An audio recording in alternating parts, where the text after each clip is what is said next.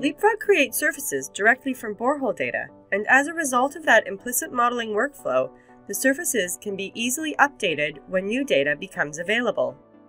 For example, if an additional investigation phase is provided, the new boreholes can be imported into Leapfrog and the surfaces will be automatically updated to include that new information. This dynamic updating represents a huge time savings as models don't have to be started from scratch or manually updated with the addition of new data.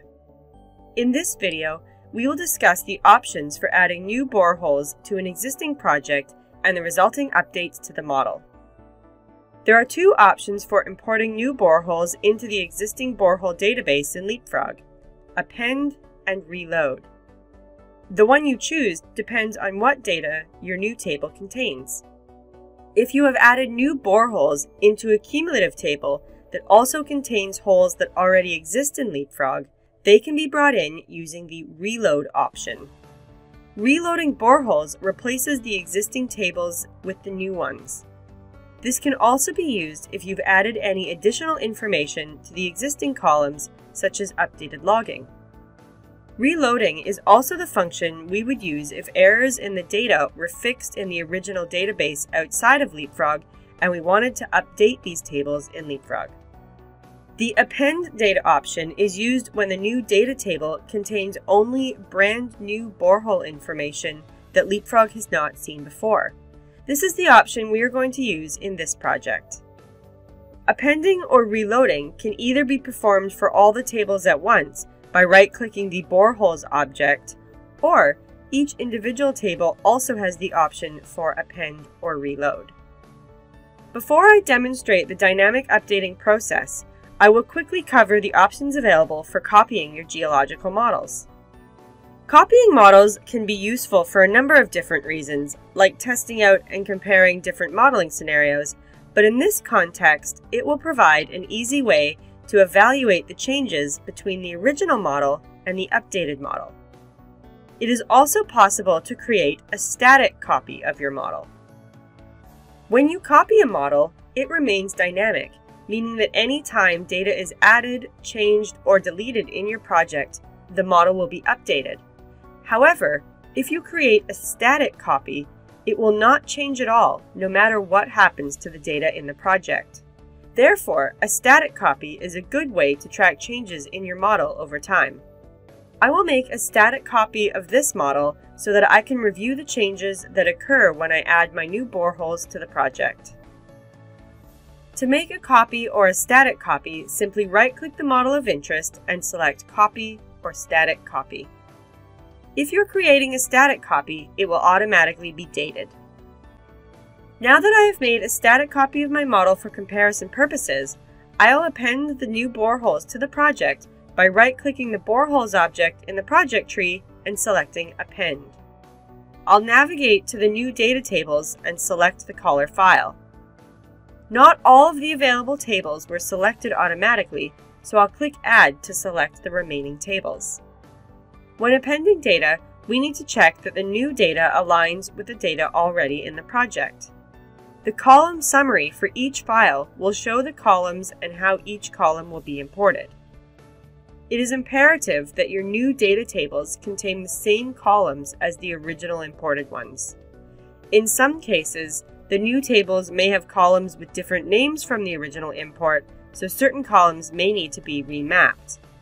However, in this case, all of the column headings in the new table match the column headings from the original imported tables, so the columns are all mapped appropriately for import. You are unable to add any new columns at this stage. I'll click Next through the files and then select Finish. Your borehole data will now contain information from both investigation phases. Due to Leapfrog's implicit nature, the geological model, which is built directly from the borehole data, will also be updated when the borehole data is appended. All other downstream objects that are dependent on the boreholes, like combined models and cross-sections, will also be updated to reflect the new data. It may take a few minutes for your model to update. Prior to updating the models, Leapfrog will run through the grouping parameters that we've defined to auto-group all of the new intervals into our defined groups. There may be times, however, that you don't want Leapfrog to be reprocessing your model with every model edit or change to its input data, particularly if you have quite a bit of editing to do and there are several outputs, like serial cross-sections, dependent on the evolving model. To accommodate such times, Leapfrog provides the ability to manually freeze and unfreeze the model processing to maximize efficiency. To manually freeze processing of any object at any time, simply right-click and select Freeze. Freezing an object freezes all of its child objects. As you can see here, when I freeze the geological model, all of the objects within the model are also frozen. The number of frozen objects is shown here. Clicking this will select all the frozen objects in the tree. Individual child objects can be unfrozen even if the parent object remains frozen. This can be useful if you'd like to complete all of your edits to a particular model surface before allowing the rest of the model and any other dependent objects to process.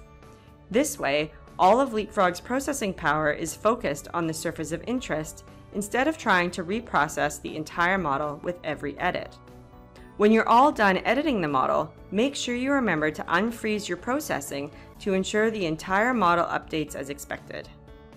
Although the geological model in this project is being updated with the new borehole data, which we'll take a look at in a moment, the model's extents remain as those set when the model was created.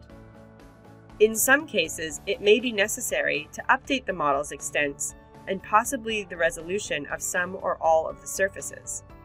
In this case, however, it is unnecessary as all the new drilling exists within the original model extents. If the boundary of the model needed changing to encompass new boreholes, this could be done easily by double-clicking the boundary object in the project tree and using the Enclose Object dropdown to select the geology table. This would update the model extents to the new drilling extents.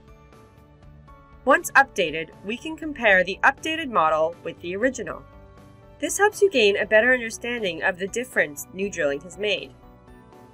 It is also very important to review the updated model to ensure any interpretations or edits that you may have made to the original model still make sense in the context of the new data. We made a static copy of our model before we appended the data, so we have a before and after version of the model. I'll start by comparing the silt volumes. I'll review the silt output volume from each model in the scene. Using these tools in the shapes list, I can adjust their appearances so that I can tell them apart.